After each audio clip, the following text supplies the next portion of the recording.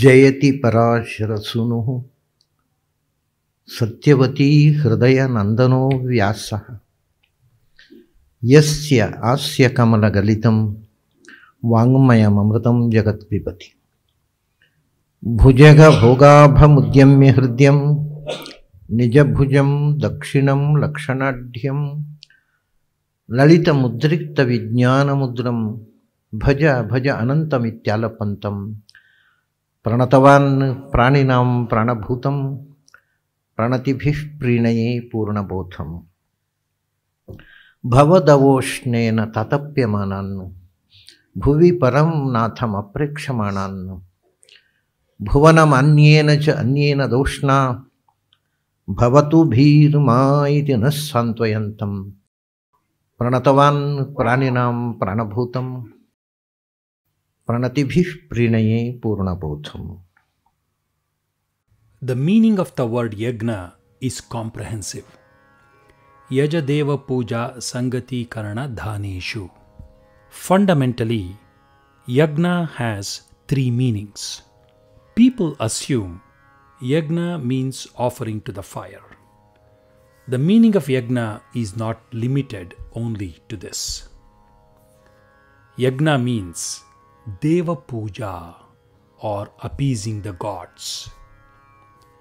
The prayer to the idol or prayers chanted in mind is also yagna. Meditation is also yagna. It is known as manasa yagna. I am the power that controls the entire universe. Any rumination is yagna.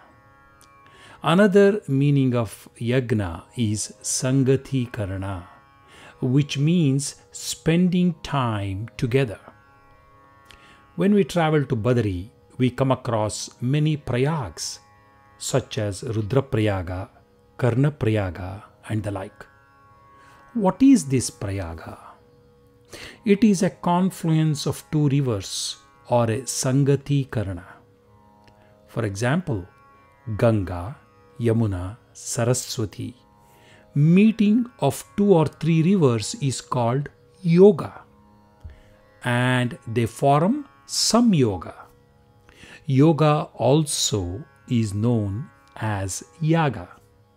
Likewise, there is a confluence of people with different interests and hobbies participating in the yagna.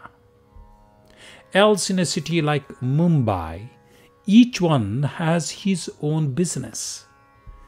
There may be no opportunity to meet each other. Personal hassles immerse each individual. We meet like this for lunch, maybe once a year or so. A meeting like this intends to save Brahmanya with good intentions. So, this is a prayaga or a yagna. We also call it sammilana. So, a meeting of 10 or more people for a noble goal is yagna. Yagna means to give or sacrifice. A sacrifice offered to God through Agni or god of fire is yagna. Therefore, we can summarize that feeding the hungry and offering others what they need and do not have in any form is yagna. What I have, others may not have, or what I do not have, others may have. Sharing is also called yagna. One can view our entire life as yagna. But one must note that observing such noble deeds once in a while is not yagna. Yagna continuously maintains a cordial relationship with the good and shares what we have with others, and is one of the important tenets of life seen in Vedas. All the above analysis portrays different aspects of the word yagna.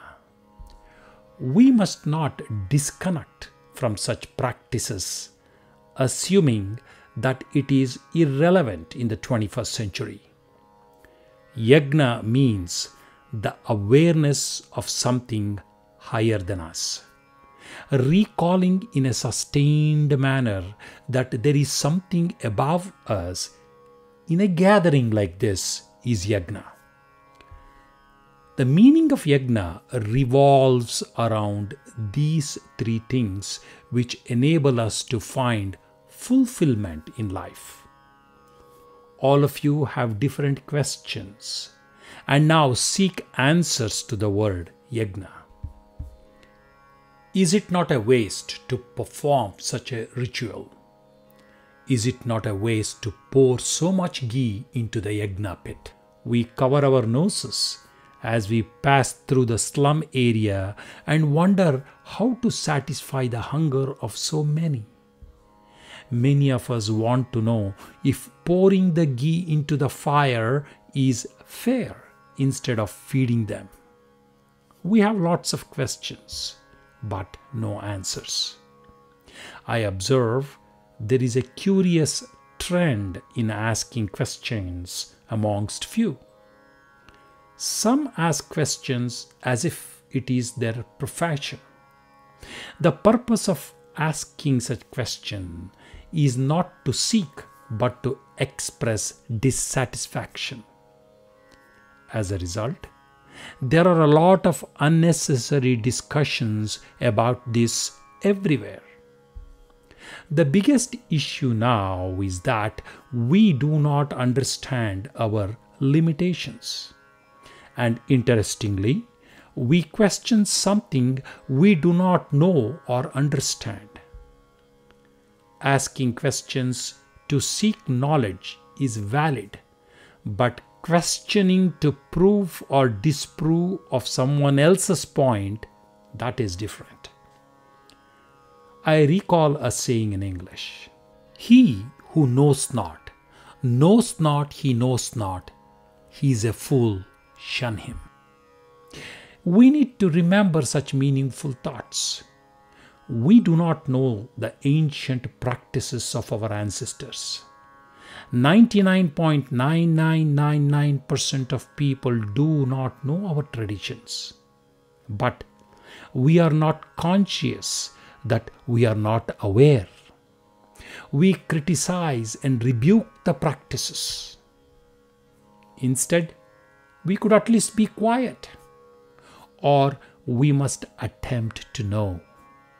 We do not even try to learn as well. What is the reason for this? The ignorance of not knowing that we do not know? Not knowing is not a disqualification. The tragedy is that we do not know that we do not know. We may find the light of knowledge by seeking knowledge continuously. Our Vedic literature has stood strong for the past 10,000 years. It is not possible to determine the exact chronology of Vedas. Imagine there was no civilization in the rest of the world 10,000 years ago, when man was foraging for his existence in the forest.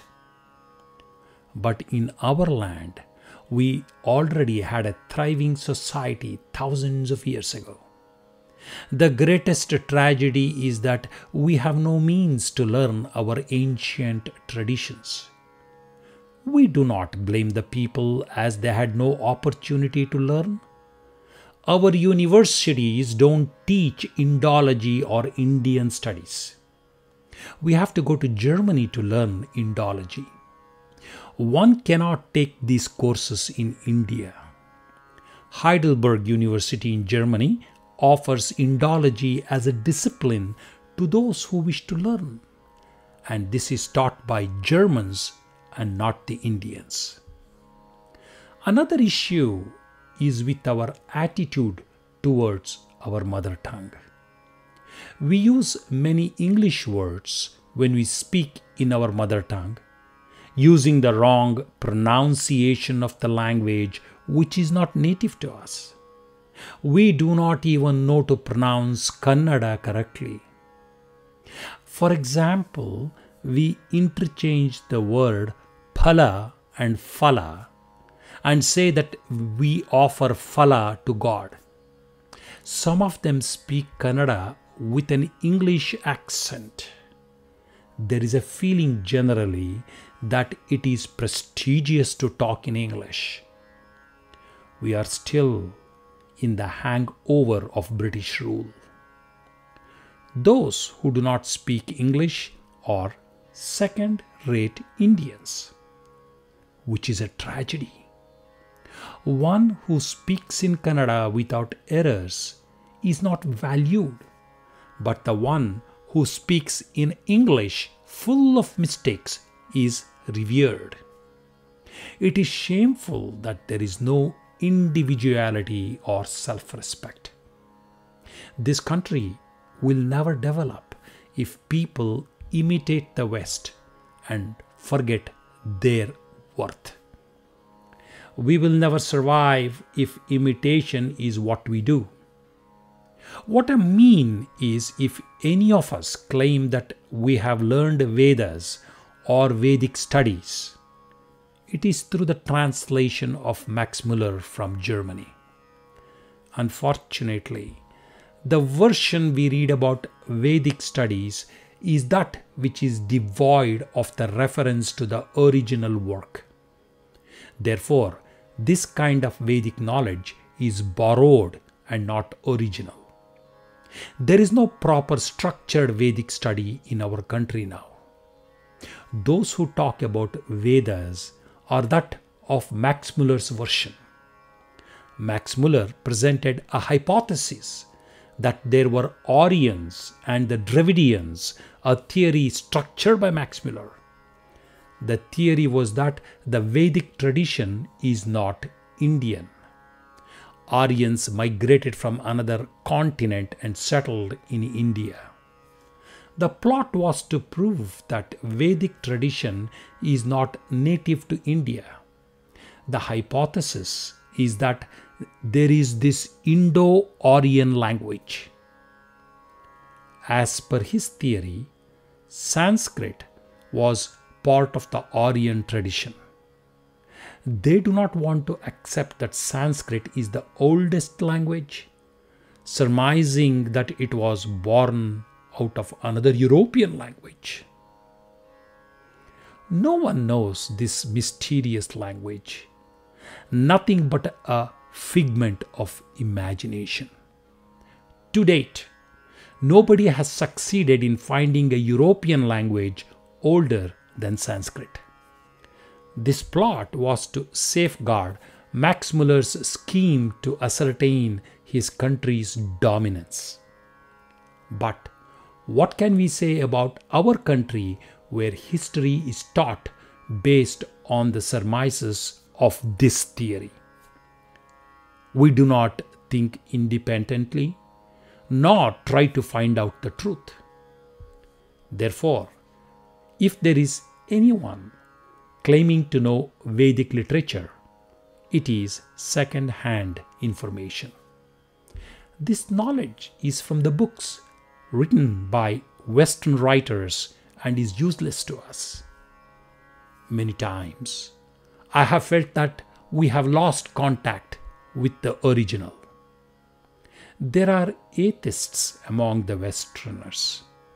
Likewise, there are atheists amongst us too. But the Western atheists are better because delusion in their beliefs resulted from reading their scripture and religious literature. The atheists present amongst us have never read our sacred literature. Their criticism comes from the wrong hypothesis done on our tradition by Western scholars. Their condition is sad because they do not have first-hand information. They have never read. Their qualification is ignorance. I've mentioned many times that we need to be aware that we have lost touch with our consciousness. Atheists and theists in our country have the same qualification. Both have not read the original scriptures and have formed their own opinions. So, both of them have no value. We need to read and acquire adequate knowledge on the topic.